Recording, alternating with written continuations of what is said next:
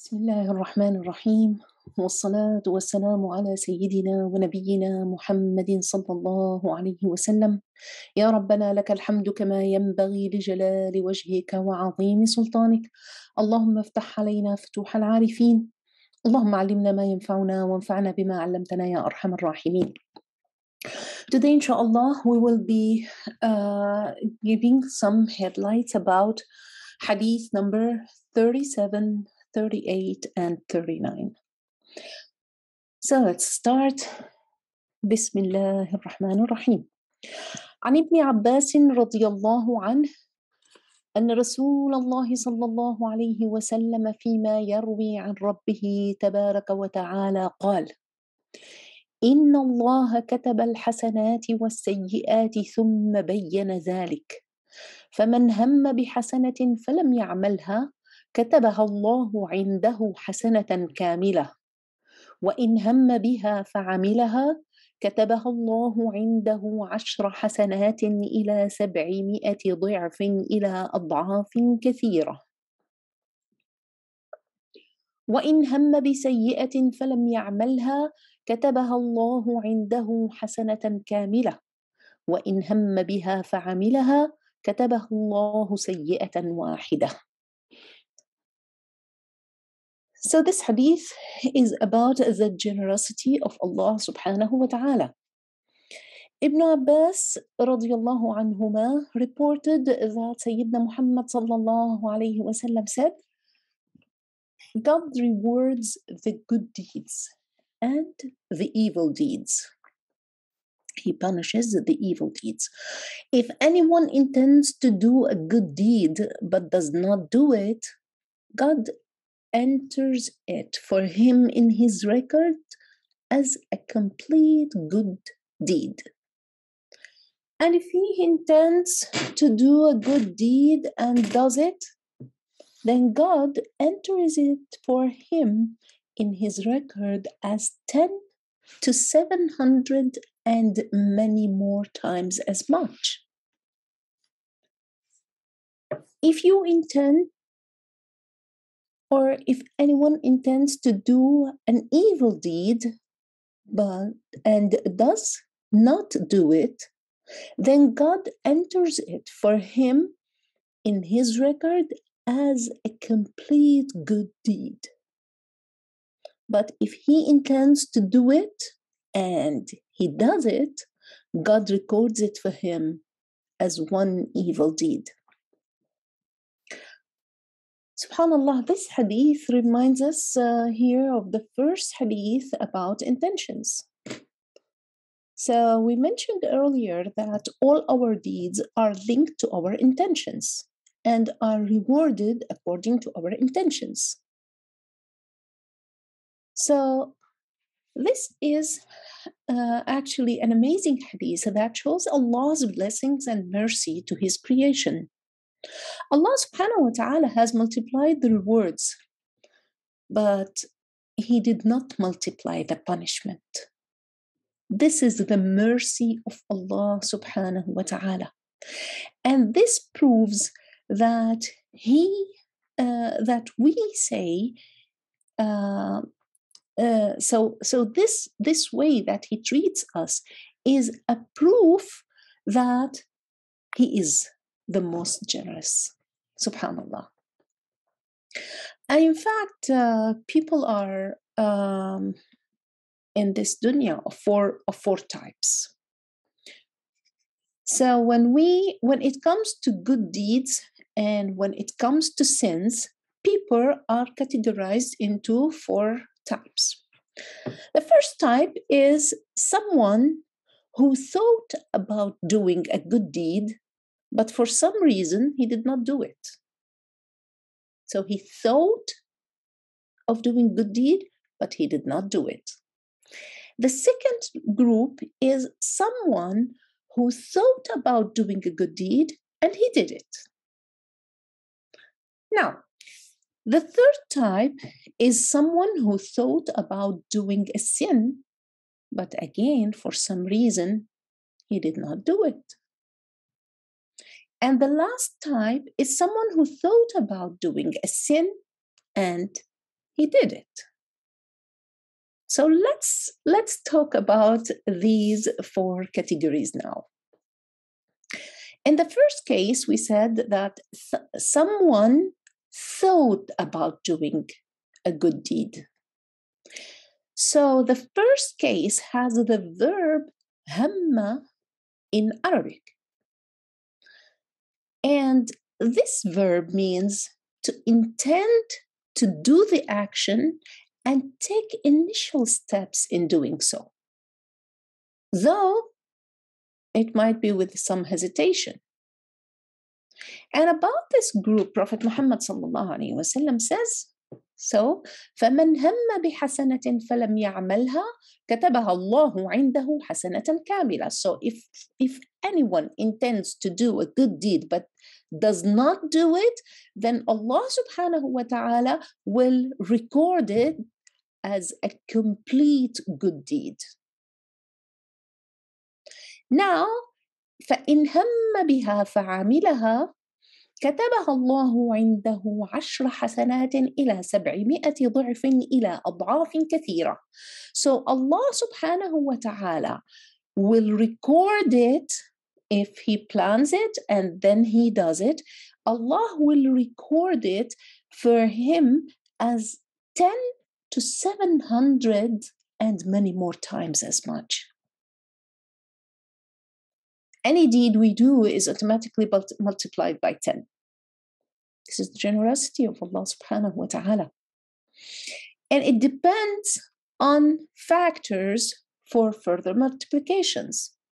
For example, during Arafah, during Ramadan, Laylatul Qadr, these are blessed nights. These are the nights, these are nights and time when the rewards are highly multiplied. And this is why Sayyiduna Muhammad sallallahu alayhi wa sallam said, ألا وإن في دهركم لنفحات ألا فتعرضوا لها. There are blessed times in your lifetime. So try to get as much good deeds in these blessed times as you can. So this shows, this multiplication of hasanat, of good deeds, shows Allah's immense ability to do what He wants. No one can question Allah subhanahu wa ta'ala. He's the most generous. He can do whatever He wants. So He multiplies the reward as much as He wants.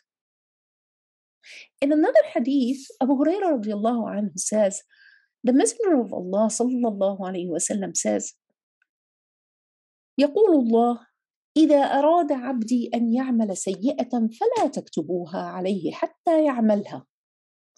So Allah says, and we said at the beginning, we said earlier that this type of hadith, when it starts with Allah says, it's called Hadith Qudsi, and we do not consider it Quran. We cannot pray with it in our prayer. We cannot say it in the prayer.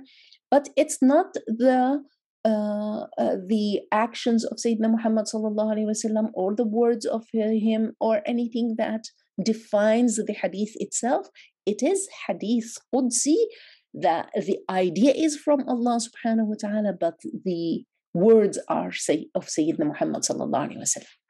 So in the other hadith that I just mentioned, that Allah says, if my slave intends to do a bad deed, then, O angels, do not write it until he does it. Look at the mercy of Allah subhanahu wa ta'ala. And if he does it, then write it as it is. But if he refrains from doing it for my sake,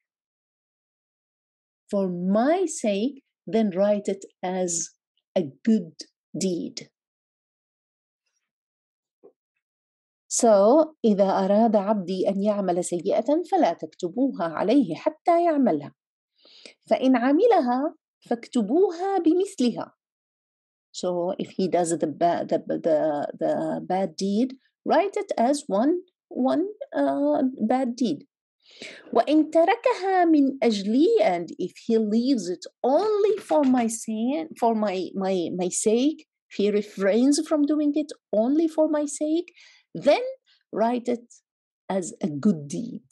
So it will not be considered a bad deed, but it will be considered a good deed because he did not do it for Allah's sake. وإذا أراد أن يعمل حسنة فلم يعملها فاكتبوها له حسنة. On the other hand, if he intends to do a good deed but does not do it, then write it as a good deed. Write it in his record as a good deed. فإن عملها فاكتبوها له بعشر أمثالها إلى 700. And if he does it, then write it for him in his record as 10 good deeds up to 700 times. Ultimate generosity. Okay, we go back to our hadith. Now, وَمَنْ هَمَّ بِسَيِّئَةٍ فَلَمْ يَعْمَلْهَا كَتَبَهَا اللَّهُ عِنْدَهُ حَسَنَةً كَامِلَةً. If anyone intends to do an evil deed and does not do it, then Allah enters it for him in his record as a complete good deed. إِنَّمَا تَرَكَهَا مِنْ أَجْلِي. So he did not do it just for the sake of Allah subhanahu wa ta'ala. Just for the sake of Allah, nothing else.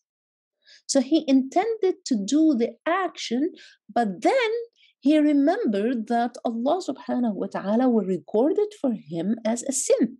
So he stopped. He refrained from doing it. And he stopped only for the sake of Allah subhanahu wa ta'ala. So this person will be rewarded by Allah subhanahu wa ta'ala for complying to his orders. But the one who is forced not to do it, not to do the sin, meaning if someone forced someone else who intended to do the bad sin, he is forced by someone not to do it, and abstained from doing it for the sake of people, he will not be rewarded with good deeds. But also will not have any sins recorded for him. Ibn Rajab radiallahu anhu said, if he intends to do a sin and he did not do it out of fear of the people or out of showing off in front of them, then he is punished for leaving it for this intention. This is because prioritizing the fear of the creation over the fear of Allah subhanahu wa ta'ala is haram. And similarly, intending to show off in front of people is haram. And when it is connected to leaving a sin for their sake, then he is punished also for leaving that sin. SubhanAllah, everything is related to intentions. So we have to know that. Going back to the first hadith, إِنَّمَا الْأَعْمَالُ بِالنِّيَّاتِ. So all our actions are connected with the intention. So what is our intention when we do something? This is how Allah subhanahu wa ta'ala would look at our actions. فَإِنْ هُوَ هَمَّ بِعَمَلِهَا كَتَبَهَا اللَّهُ لَهُ سَيِّئَةً وَاحِدَةً. So فَإِنْ هُوَ هَمَّ بِهَا وَعَمِلَهَا. If he intends to do it and he does it, then Allah subhanahu wa ta'ala will record it for him as one evil deed. Now always remember not to say, oh, this is a small thing, a small sin. It's okay to do it. Then I will do istighfar and I will pray. I will pay sadaqah. No, don't do that. Don't say this is a small sin or this is a big sin or this is a major sin. Do not belittle any sin. You know why? Do not belittle the sin, but look at whom you disobeyed. And look at whom you obeyed. You disobeyed Allah subhanahu wa ta'ala and you obeyed shaitan, who whispered to you and you followed him. You followed his words. So always remember that shaitan has promised Allah subhanahu wa ta'ala to keep deviating his creation, the creation of Allah subhanahu wa ta'ala, until the day of judgment. That was his promise when he was kicked out of Jannah. So do not be his prey. Do not listen to him. Do not obey him and disobey Allah subhanahu wa ta'ala. Remember always that shaitan will not whisper to the doomed and to the bad people because he already knows that they are in hellfire. But he wants to whisper to the good ones to make them go astray. So the important lesson of this hadith is that we have to be observant of Allah subhanahu wa ta'ala. He's watching over us. All of our deeds, our words, our looks, our way that we go through, everything is recorded and we will be held accountable on the day of judgment. So we have to train ourselves to always think about our deeds, and we have to intend to do good all the time. We always have to remember that Allah is with us, that we want to worship Allah subhanahu wa ta'ala. We want to obey Allah subhanahu wa ta'ala because we want to be of those whom Allah subhanahu wa ta'ala said about on the day after, رَضِيَ اللَّهُ عَنْهُمْ وَرَضُوا عَنْهُ. He is pleased with them and they are pleased with him. So those are the group of winners. أَلَا إِنَّ حِزْبَ اللَّهِ هُمُ الْفَائِزُونَ. Those are the people of Allah who are the winners on the day of judgment. Now moving to the next hadith.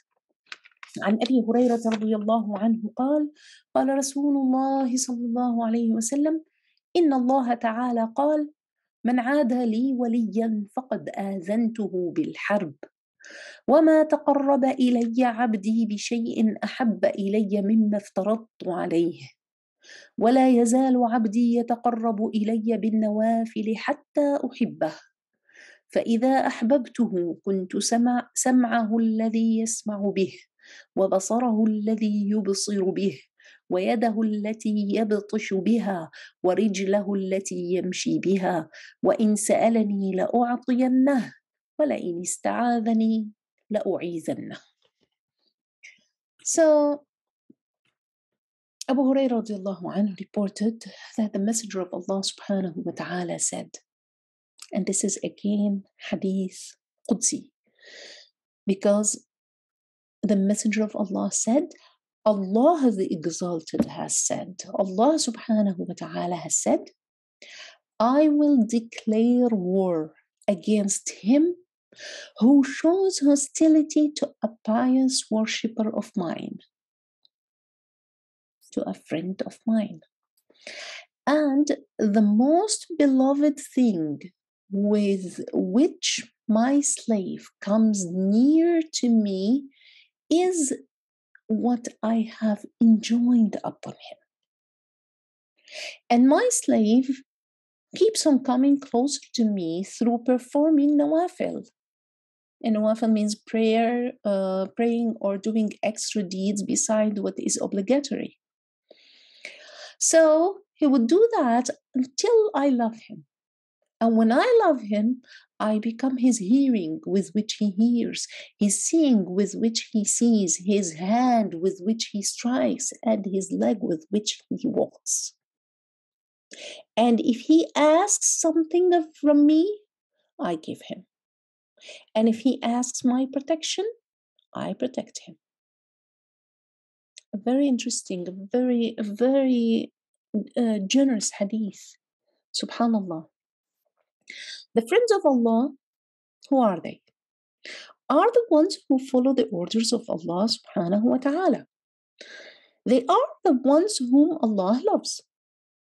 And this hadith describes the protection that Allah subhanahu wa ta'ala has given to the friends of Allah, to his friends. Allah says in Surah Yunus, in ayahs 62 to 64, ألا إن أولياء الله لا خوف عليهم ولا هم يحزنون الذين آمنوا وكانوا يتقون لهم البشرى في الحياة الدنيا وفي الآخرة لا تبديل لكلمات الله ذلك هو الفوز العظيم. Unquestionably, for the friends of Allah, there will be no fear concerning them, nor will they grieve. Those are the ones who believed and feared Allah subhanahu wa ta'ala. For them are good tidings. There is the good news in the worldly life and in the hereafter. No change, there's no change is there to the words of Allah. That is what's the great accomplishment. So these are the friends of Allah that he mentioned in Al-Quran al-Kareem. They fear Allah subhanahu wa ta'ala. They believe in Allah subhanahu wa ta'ala.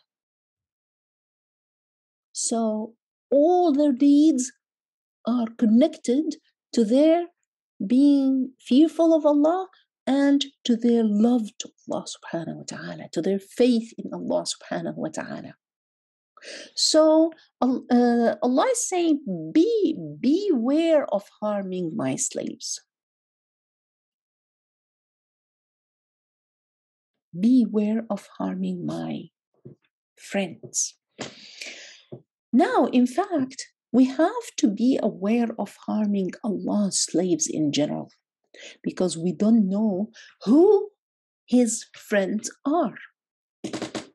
Well, some of them are known, but most of Allah's friends are hidden. So you don't want to fall into the category of those against whom Allah subhanahu wa ta'ala has declared war.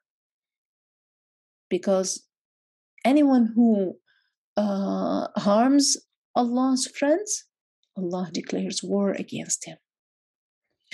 So for this, we have to increase in purifying our hearts. We have to increase in carrying out many righteous actions so that we may be of the friends of Allah. So we will be away from those who harm the friends of Allah, and inshallah, we will be of the friends of Allah. In fact, the hadith gives us the methodology of how to become one of the friends of Allah. And it also gives us the consequences of being from the friends of Allah. So the rest of the hadith gives us this methodology and talks about these consequences. So Allah subhanahu wa ta'ala mentions two levels of his friends in this hadith. So the first one, وَمَا تَقَرَّبَ إِلَيَّ عَبْدِي بِشَيْءٍ أَحَبَّ إِلَيَّ مِمَّا افْتَرَضْتُ عَلَيْهِ. And the most beloved thing with which my slave comes nearer to me is what I have enjoined upon him. So someone comes closer to Allah subhanahu wa ta'ala by following the farad, by following the obligations. So those who draw closer to him by fulfilling the obligatory actions, this is who this group is. So by performing the prayers, by fasting, giving zakat, giving sadaqah, going to Hajj. So this is the first group, fulfilling the obligatory actions. Now the second group is وَمَا يَزَالُ عَبْدِي يَتَقَرَّبُ إِلَيَّ بِالنَّوَافِلِ حَتَّى أُحِبُّهُ.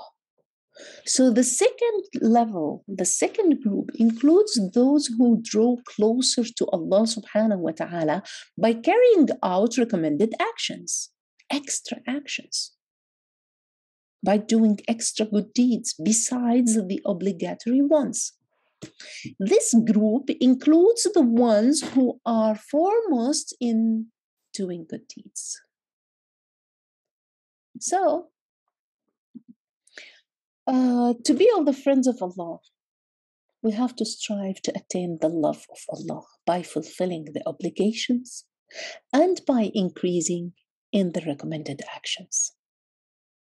Now, if we ask ourselves, what are the benefits of doing the recommended actions? So why we don't just stop at the obligations? Why we stop at the farad? Why do we do sunnahs? Why do we do the extras?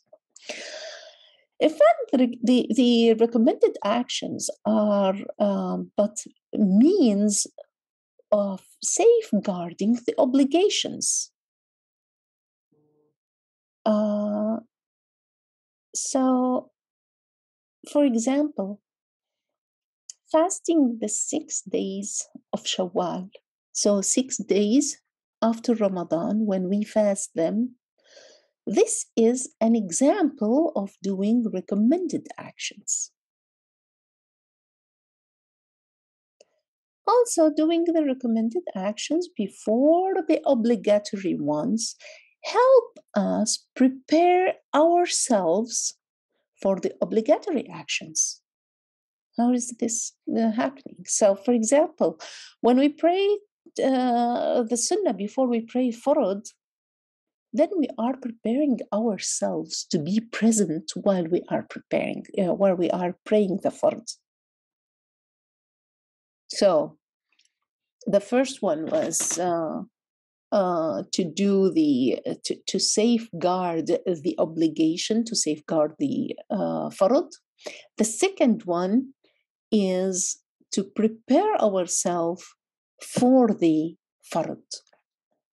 Now, one more thing, doing recommended actions after the obligatory ones help in making up for the shortcomings in the obligatory action.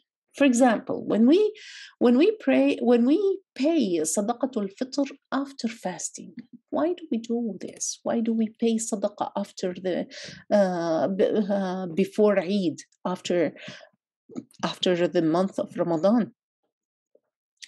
This sadaqah amends any small mistakes that happened during fasting that we didn't pay attention to or that we did not know of.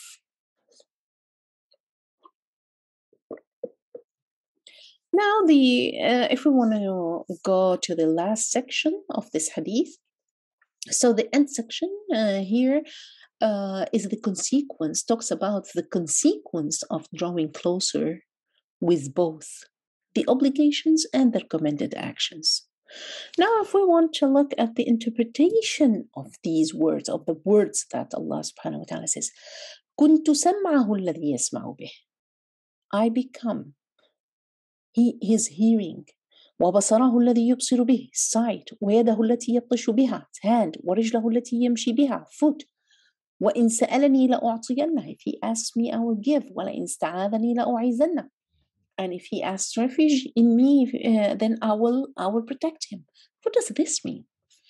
This means that Allah subhanahu wa ta'ala would guide us in everything we do, everything we hear, everything we look at. So we hear, We do only the righteous things. We hear only the halal things. We look at the halal. We don't look at anything that Allah doesn't want us to look at. We don't go to any places that Allah doesn't want us to go to.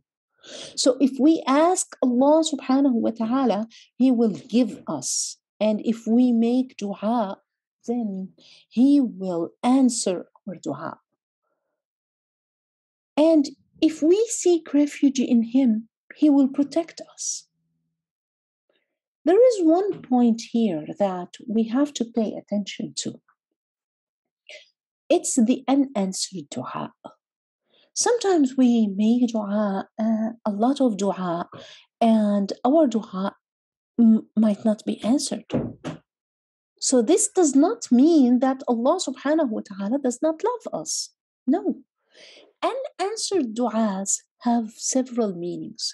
The first one is that Allah subhanahu wa ta'ala has prevented a bad thing from happening to us because of the du'a that we make.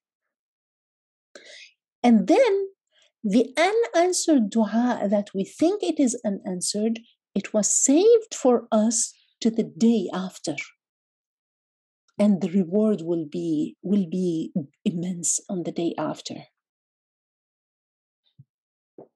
So another thing is that, which is very interesting, that Allah subhanahu wa ta'ala, when someone calls Allah subhanahu wa ta'ala, if Allah loves that person, then He will say to the angels, don't give him what he is asking for. I love to keep hearing the voice of this person.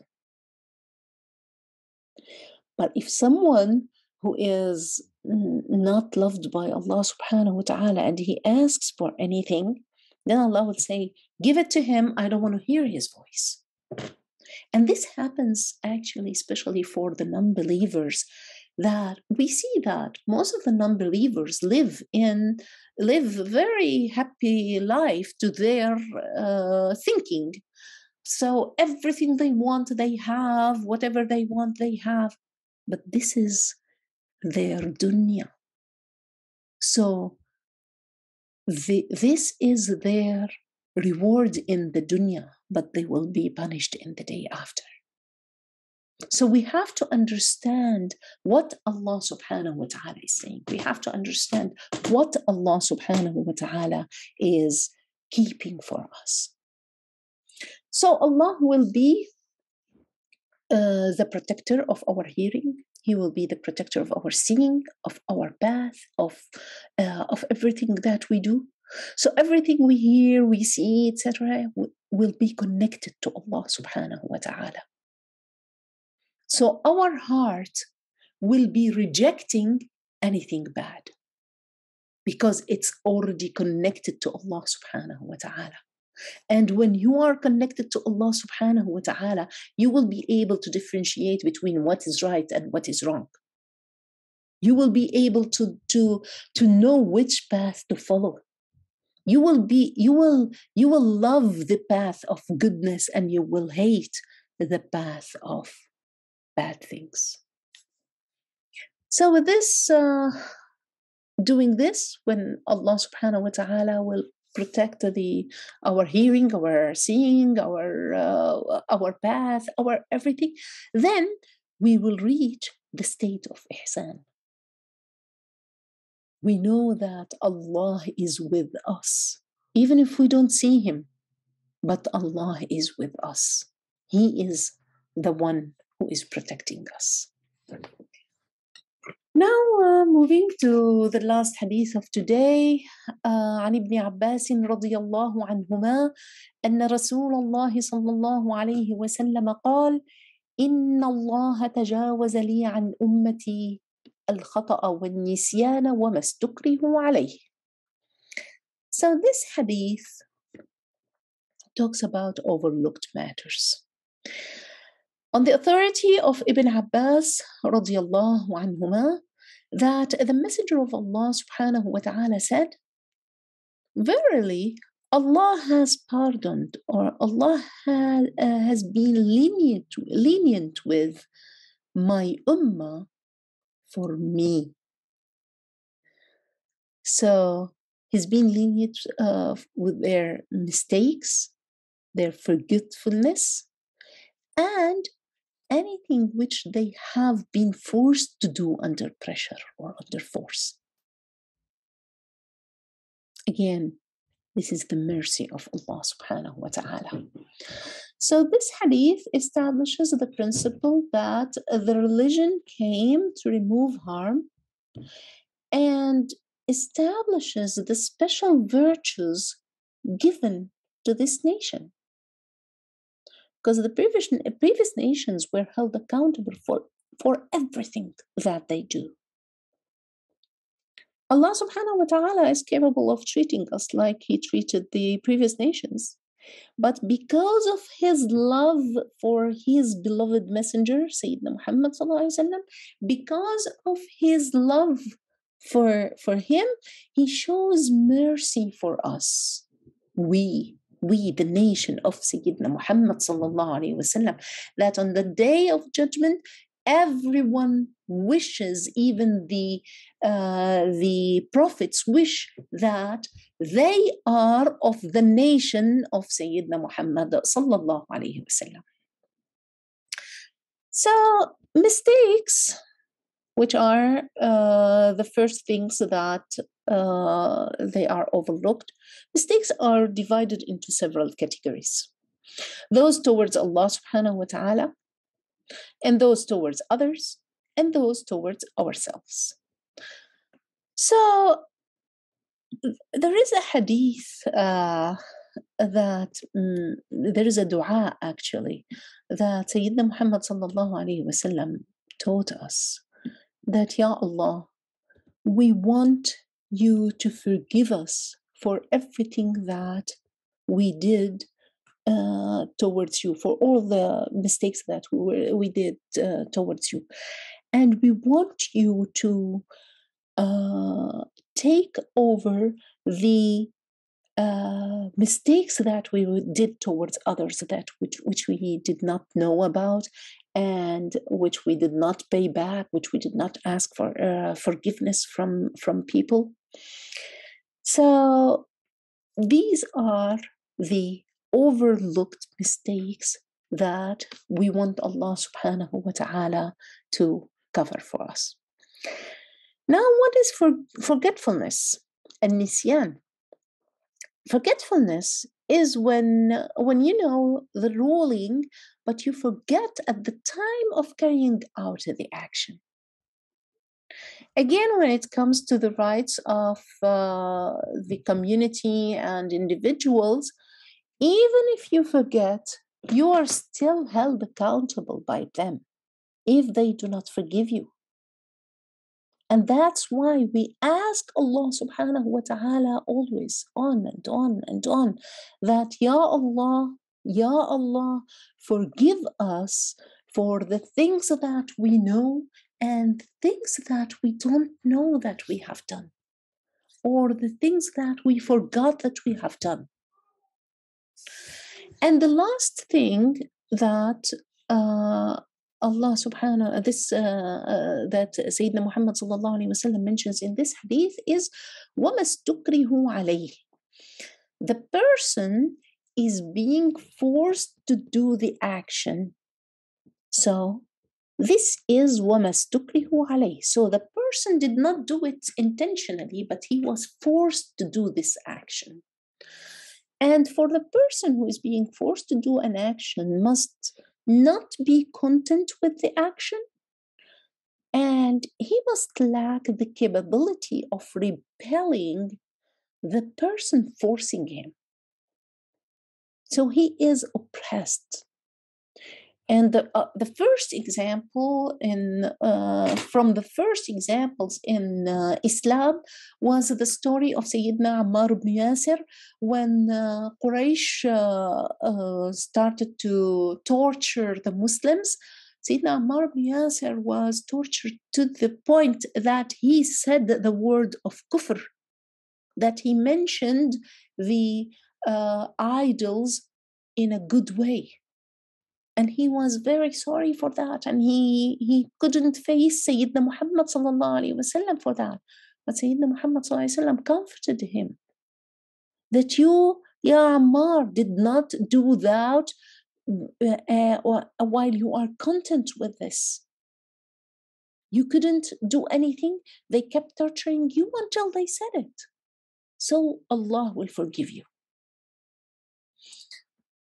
So we have to praise Allah subhanahu wa ta'ala for overlooking mistakes, forgetfulness, and things that are actions that are carried out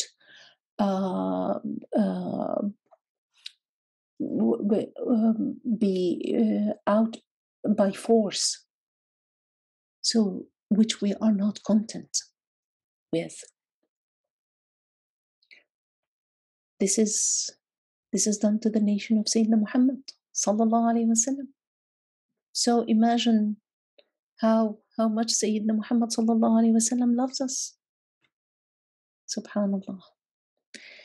So always seek forgiveness from individuals when you wrong them, even if it is unintentional, because they might not forgive you, and they might seek, they might go after you on the day of judgment.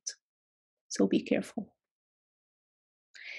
And remember, if you are forced to do something, ensure always you are discontent with that action. Your heart does not accept it.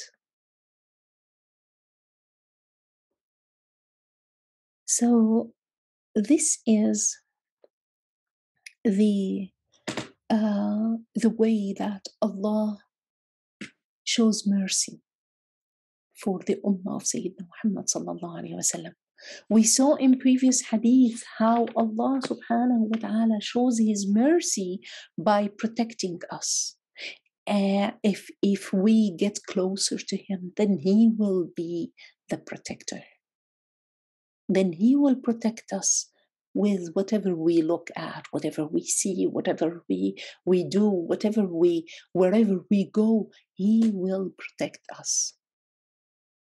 And in the hadith before, we saw the mercy of Allah subhanahu wa ta'ala. We saw the mercy of Allah subhanahu wa ta'ala by His rewarding of the good deeds to 10 folds up to 700 folds and more. Ya Rabbana laka alhamdu wal shukru wal ni'mata wal rida. Ya Allah, make us content with the way that You are handling our affairs. Always. Make us understand how this life goes. Make us understand that whatever You decree is the best. We thank You for Your mercy, Ya Allah. And until we meet again next week, inshallah, which will be the final week of this series, I would leave you now by sending your salam and my salam, our salawat to Sayyidina Muhammad sallallahu alayhi wa sallam. Wassalamu alaykum wa rahmatullahi wa barakatuh.